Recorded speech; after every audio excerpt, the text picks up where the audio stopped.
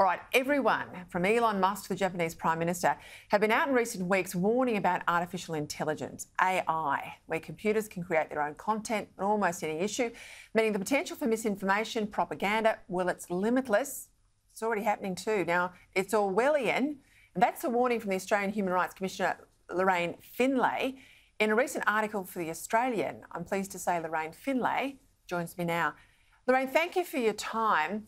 It's not just about information, of course. It's about machines making judgment calls, machines making high-level decision-making that we have previously, all throughout our history, left to human beings. It's got a lot of a 1984 Orwellian tone to it. What makes it so dangerous?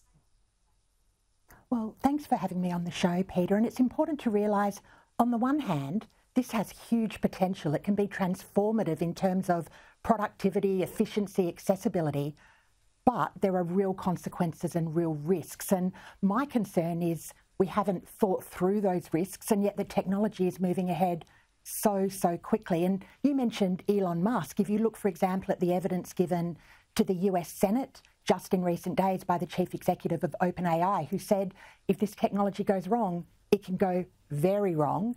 And you look at the warnings given by the godfather of AI, Geoffrey Hinton, only a few weeks ago when he left Google to talk about what he called the existential threat to humanity that this poses. And what it really comes down to is this technology potentially transforms our ideas of what's truth and what's reality. Are we talking to a human, or are we seeing something generated by a machine? And, you know, I think 1984 is a great work of fiction, but we don't want it to become reality.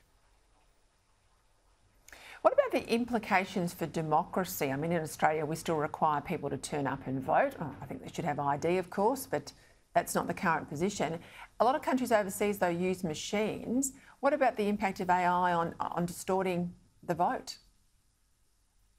Well, again, I thought the evidence that was given before the US Senate subcommittee earlier this week was really telling, because when the chief executive of OpenAI was asked about the risks, he said the number one thing that he's concerned about are the implications for democracy in the upcoming US election.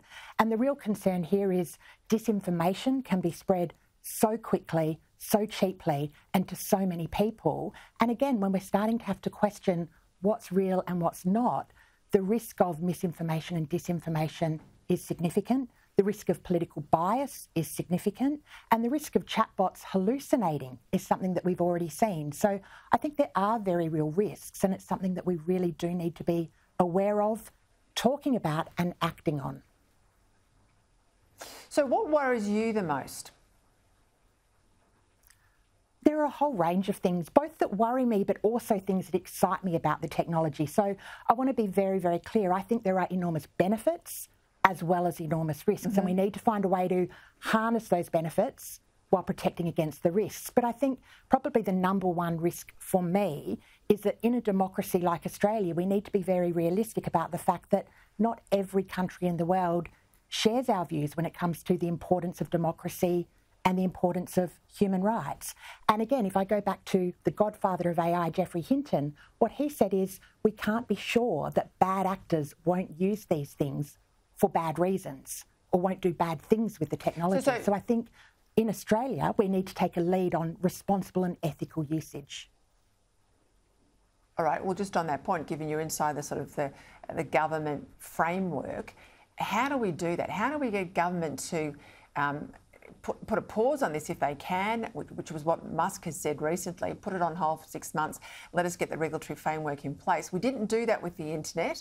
I used to work for Richard Alston when the internet came to Australia. He was the communications minister. He said, let's get a framework in place. Everyone called him a Luddite. We can see there's a lot of good with the internet, but we can also see there's a lot of harm, particularly to young people, the online exploitation of children and more.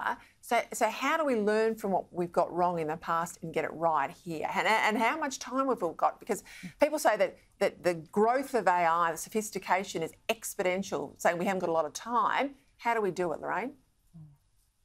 Well, you've raised a number of really important things. The first thing is time is not on our side with this. This is moving ahead so rapidly that we really do need to move quickly. But secondly, we need to learn from the mistakes we made with the internet and with social media, where 20 years on, we're trying to retrofit safety guardrails to protect against the harms that we didn't identify early on. And I think there are a few things we need to do. The first is government needs to think about law reform and regulation, but we do know that's a slow process. So in the meantime, we need to have businesses thinking about responsible and ethical usage, and we need to have individuals really starting to be aware of how they're using this technology and thinking about how they want to engage with it. So I think law reform is part of it, but that's too slow. We can't rely on that alone. Lorraine, Finlay, I want to congratulate you for buying into this really important topic, because unless people like you are raising it, government's got a lot on its plate. These things aren't front of mind. So I think it was a really important contribution this week. Thank you for your time.